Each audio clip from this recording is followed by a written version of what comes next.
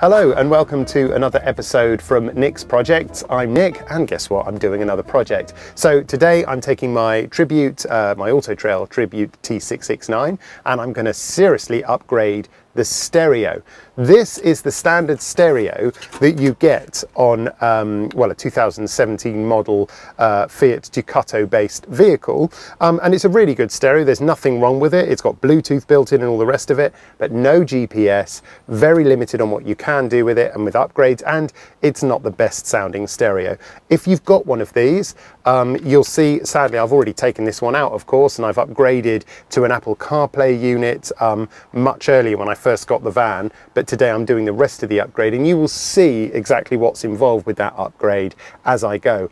Also, I will post links to the Apple CarPlay unit I decided to go with, which has also offline or off 4G GPS functionality. It's got a DVD player built into it. It's absolutely brilliant. But what it's lacking is sound. We'll come to that in a minute. So yeah, I wanted to show you that because if you've got one of these, you'll know that that's kind of the loom. This is the Fiat 250 VP1 ROW. There's all the details for it. In fact, I'll take some photographs and we'll cut to those now so you can see exactly the model that this is, so you can identify that it's exactly the one you've got, so you know you can follow this step-by-step procedure and it will all be straightforward. Right, so what am I going to do? Now, these vans come with reasonable speakers in the doors and even at dashboard height, but they have no bass frequency response whatsoever. It's a very tinny sound. Fine for listening to a bit of radio if you're a delivery driver, but if this is your motorhome and you want to park up and listen to some good quality audio, then you've got to do a few upgrades. Now, these units, I've got two of these that I just had in the back of my garage, and these are very old school 100 watt active subwoofer systems. Now, these back in the day were about 100 quid. Obviously, these are now obsolete, so what I'm going to do is post links to a unit that will work in exactly the same way, will wire in a very similar fashion, and you'll see exactly the step-by-step process on how to do that. So I'm going to fit one of these, but bizarrely, I had two of them in the back of my garage, so I've got two here today. And I'm just going to see, yeah, whether one's still working. I might need parts from the other, whatever. They come with a little remote control, and the remote control just turns it on and off and allows you to adjust that bass sound, and they come with this wiring loom, which is very standard. I think with this it's just going to be a simple bass connection from the back of my head unit, a power connection, and then I should be up and running with that. Now, the other thing I'm going to add is some rear speakers. Now, these are really basic. You probably remember these. I've actually resprayed this. I'll show the whole procedure later. This used to be silver. It was a Goodmans shelf speaker unit, probably manufactured in the late 90s. Very old bit of kit, again at the back of my garage. And again, because these things aren't available anymore, what I am going to do is post some links in the description to a modern equivalent that would work in exactly the same way. And I will show you how I prepped this, took it apart, sprayed it with some plastic oat spray just to make sure that it matches the interior a bit better than the horrible kind of late 90s silver plastic with blue Goodmans writing all over it. I don't expect these to be high fidelity sound, but they will just give that bit of backfill, and also the kiddies sitting in the back often can't hear the audiobooks we're listening to or sing along to the songs or whatever else. This will fix that. So that's what I'm going to do. By the end of today, I'm going to have bass speakers, rear speakers, seriously upgraded sound, and you're going to get to see how I do it. Right, first things first, mounting locations. I'm going to start at the rear and move forward with this project. Now, I fitted this TV when I first bought the Campervan, and the problem with it is the bracket is a slide-up bracket. So whatever I do, if I slide up, I'm going to have a problem. But this is clearly, to me, the ideal place for my color-coded speakers. So I want to slide a couple of them in here, right above where people sit at the back. It will provide nice sound to this rear area. They're not in the way, you're not going to bang your head on them, and I can easily get two in here. Now, the speaker wire I'm going to run behind the TV and through this existing trunking. Now, let me just lift that one out and I'll show you what I mean. So if I just lift the TV forward, there we go. So yes, you can see here, I've got a little bit of trunking here. I wish I'd sprayed this to color code it, but that's a job for another day. I'm going to run just the speaker wires through there, and then I'm going to run them across under the curtains and towards the front of the van. As always, I'm going to use lots of tape and cable ties, because what I don't want is a solution where things fall off when you're going down the road. Every time I do any project, if you've seen any of my other videos, I really kind of go for belt and braces to make sure nothing falls apart. I over tape every join and everything else. It's just the way I do stuff, because I don't want to do it again. So that's my plan. First job, let's get the speakers in and let's get those wires ready to run to the front. So every van's going to be slightly different unless you have a Trigano T669, but my obvious place is to run the wire through here, as we've discussed, and then behind here. So this just removes with Velcro along here, so that will be easy to put back. And then there's these little guides. These little guides here just have a popper on them, so they're easy to take off. Oh, switch the lights on by mistake. Okay, so that reveals that. I expect, well look, the wire's clearly going to go behind there, so I might actually be able to work with this in situ. I don't know if I want to take this off, if I can help it. How is it attached? Oh, it's just 2 Phillips head screws. I could take it off. Right, so I'm going to bring the wire from the front forward, I've decided, because once the speakers are up there, I can make the connections, but the TV has to be in situ before I do that. So I'm now going to remove this. Well, things never go quite to plan, do they? That's always the way when you're working on anything like this. So for a start, it turned out that little bit of trunking under the TV, if you just turn this way, was way too small to accommodate 2 new wires, the coax for the TV aerial and the 12-volt supply to that. So I've removed that trunking, and I'm going to get some new trunking in there. I'm going to spray it up with the same plastic coat spray I use for the speakers, so it all ties in nicely. So while that's drying off, that's just there. And I've created this kind of, yeah, I suppose, rectangular loom, if you like, with everything stacked so it fits nicely inside that trunking when it comes back. Then I've run the wires, this will all be hidden by the curtain, this horrible bit of tape, behind here. Now there's a void in this curtain runner that's perfect to slide the wires in. So the wires are in, and I've just created like postage stamp sized bits of tape to hold them in there all the way along. Lots of separate runs rather than one long one. So if one bit does come unstuck, hopefully the whole thing won't come down. Then the wires got to this stage so far. So we're going to have our speakers up there. Speakers will go in after the TV's mounted back on and after the trunking's installed. Now I'm going to drill a hole through here into this area. I've removed just 2 screws from this pillar cover, and that allows me to poke my fingers in here, or long nose pliers, pull those wires through. Then I'm up here at the front into the door rubbers. I can run it down the door into the dashboard area, and then this tricky fiddly bit's done. It's a really hot day today. I think the weather's meant to peak at 32 degrees this afternoon, so excuse the perspiration. I hope I'll be able to last this job today. It's getting so hot in here. I've already got a little fan running. But yes, you've just got to use the time you've got to do these projects, right? So always scary drilling, so I just go very slowly, get it started, because I don't want to rip any of my interior. Oh, I'm making a bit of dust here, but not too much. Now we have to go, because we've got to get through the plastic. And that feels like we're in. Yeah, that's a nice tidy hole. And we are through the plastic, so I can poke the wire straight through. We'll only see a tiny glimmer of red and black wire. By the time it's got a bit of grey tape on it, you won't even see that. Okay, so things are moving along now as to plan. So I've put in some slightly thicker trunking, but I've used the same plastic coat spray I used on the speakers, which isn't an exact match to this interior, but it's a lot softer than a bright white plastic tube, right? So I've got that in there. They're brilliant, that plastic coat. Sprayed it, within 50 minutes it was touch dry, which was enough for me to fit it back in there. The blind's back in place now, but I've now got that wire using that sights tape that I've Scarpa tape, sorry, behind here all the way along. It's a totally hidden job, so even without this curtain it's actually tucked in, so it's totally hidden. And then that comes along here, simple drill hole through there, and now I'm right down at the dashboard in the front. So my next job now, TV's back in position, is to locate the holes to fit my 2 speakers. They're going to go in, get them connected up to here, and then everything else will happen at the front of the van. Making real progress here, should be done by lunchtime. Right, now it's time to install the speakers above the TV set. Now this is going to be a bit of a fiddle because the way these particular speakers attach, it's going to be similar with the speakers that I'll post links to, is there's a screw fixing on the back of these ones here. So what I've done is take a bit of masking tape with a small screw on it, popped the small screw into that hole, put the masking tape on so I can slide the speakers into position, line them up exactly where I want them, and then mark that spot just by pushing back, creating a little dimple in the wooden board.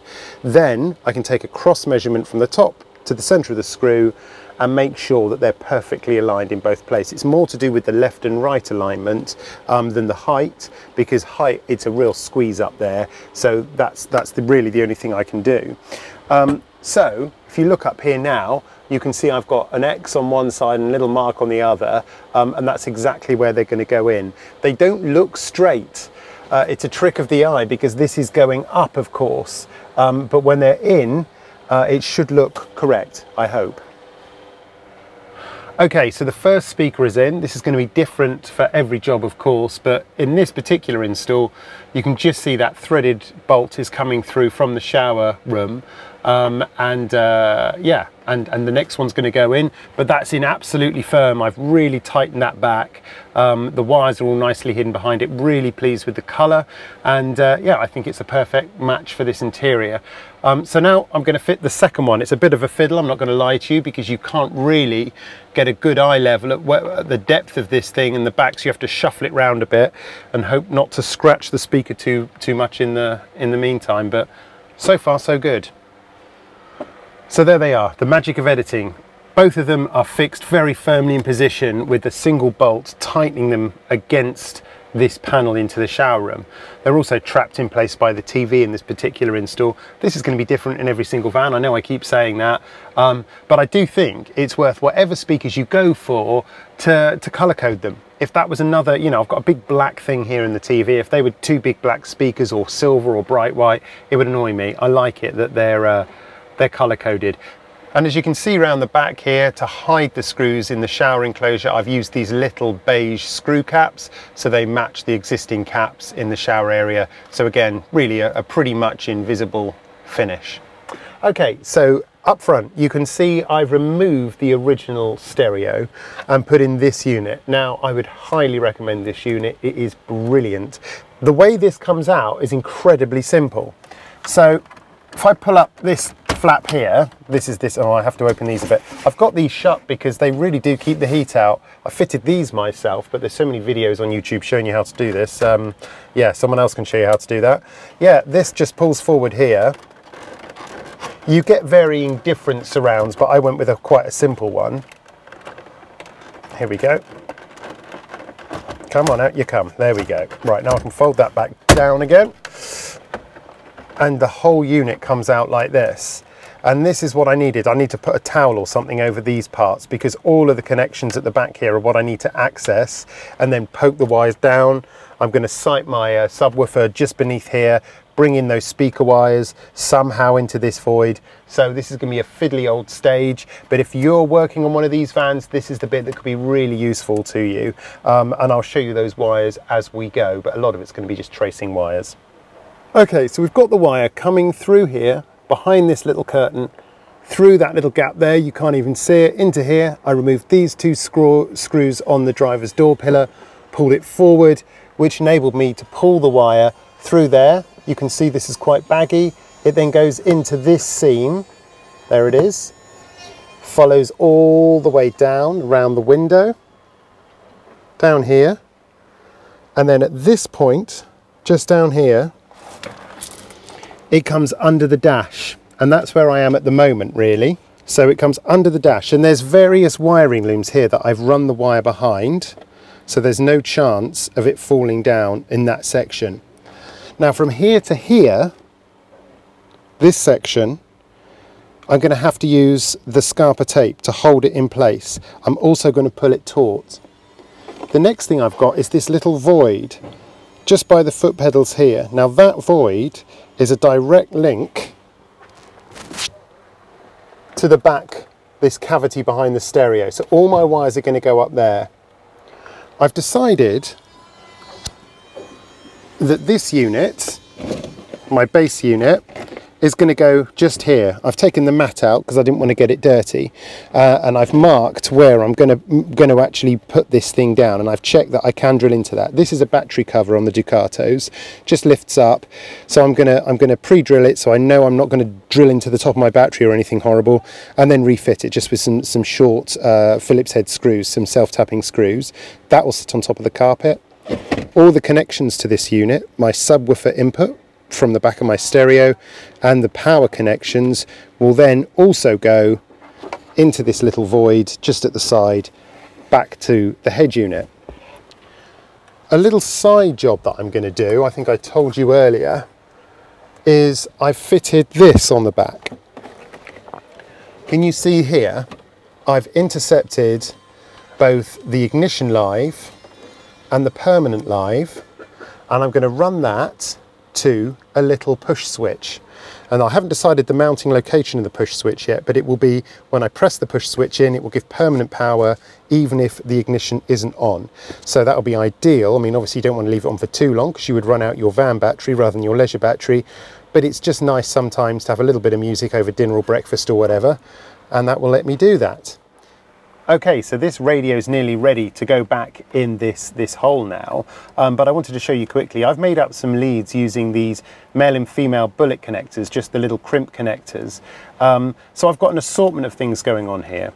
First of all, I've taken a positive feed and a negative feed straight off of the radio to power the subwoofer. Subwoofer isn't fitted yet, that goes down, and that's all been threaded through to the floor area. I've got my subwoofer outputs, the RCA outputs here, that's also going down to the floor area. I've basically bridged between my ignition power and permanent power with a single push switch. So when that's on and it's rated appropriately, so the switch will be able to take the power throughput, and I'm going to fit that on the dashboard in a minute once this is pushed back in, and then yeah, I'm ready to fire up the subwoofer. The other thing I've done, of course, is you can see these little inline connectors using the purple wires for my back right and the green wires for my back left. I've just tapped into those, tested those. Both speakers are working. They sound pretty good for those tiny little cabinets. I thought it'd be a really tinny sound. They're not bad at all for rear speakers, and once the subwoofer's plugged in, it's going to sound awesome in here. So really pleased with that. That's just where I cut a wire I shouldn't, and I put another crimp connector on it. But it is coming together now, and these two wires will go to the switch, and when I connect them together now, yeah, even with the ignition off, I'll show you briefly, it will fire up the radio. There we go, I'm just holding it, but there you go. The switch will do its job, and then it should cut straight to radio, which is now coming out of 6 speakers. So I've got tweeters in the front, and I've got the sound in the front in the door speakers as well, and now 2 rear speakers, so it's really coming together. Now let's add some sub bass. Right, so I'm at the end of the install. I know it feels like a bit of a jump, but because this is going to be different for every single system that's fitted, there was a lot of stuff I was doing that just wasn't going to be relevant for this video. When it comes to tracing the wire, I showed you earlier how I was making all my connections. It's really easy on the Ducatos once you've got the stereo out to find a void, a gap, sorry, right down the back that goes from floor level right up to this area. There's loads of ways down, and there's even little kind of openings around the bottom where I did fit the subwoofer in the end that allow you to run all those cables in there really, really neatly. So the first thing that I fitted that I was talking about was this permanent power switch. I didn't want a radio that just only worked when you had the ignition on, because let's face it, in campervans we're often on hookup anyway, and if we're on hookup both of our batteries are being maintained charged, so what's the point? You might as well not have to turn on the ignition, get the fans whirring. I've just fitted a switch. So that switch is beautifully sited just next door to the auxiliary input and the USB connection that I use to fit my Apple CarPlay, and you can see Apple CarPlay is coming up here. This system now recognizes the Apple CarPlay. So yeah, have a look at this. So this is Apple CarPlay. Now, Apple CarPlay basically puts some of the apps from your Apple phone onto your car display. This is touch screen, so you've got mapping obviously there. You've got a list of whatever's playing, which is amazing. And then here, a bit like your home screen, this one's got the Pioneer button, so you can go back to Pioneer. You've also got obviously your phone, your maps, your music, Google Maps, BBC Sounds, you name it. Zoom, for goodness sake, WhatsApp, Spotify, YouTube Music. You can literally, Waze is my favorite, you can actually dictate messages and it will send them. It's absolutely incredible and designed to be safe to use when you're in the car. So yeah, if I go back to Pioneer there, it will just take me back to Pioneer. And then on this unit, you can see here, these are everything that you've got. Bluetooth audio, digital radio, auxiliary input, which is plugged in down by my switch. You've got AV input. I've never used that. Yeah, it's incredible. You can have rear cameras built into it. It will still even give you the album artwork of whatever's playing at the time. So yeah, normal radio as well, goes without saying. And up here, DVD slots, so you can actually watch DVDs on this thing if you just want a simple solution, something to watch in your camper. I love on this system as well how you can make individual adjustments to the individual speakers, including sub or rear, whatever, or you can just choose the position, so an equal position for everyone, off, or for the passenger, for the driver. You can totally make it very quickly a bespoke audio experience. I mean, I think there's a newer version out now. I'll post links to both this version, I can find it, and probably just the newer version. It's brilliant because you've got Apple CarPlay built into it. And you could see there, just with the settings I was playing with, the settings on this thing is touch screen, which I find really intuitive. So anyway, that's it. Let me just show you where I did mount the subwoofer. It's screwed to the floor with 2 screws.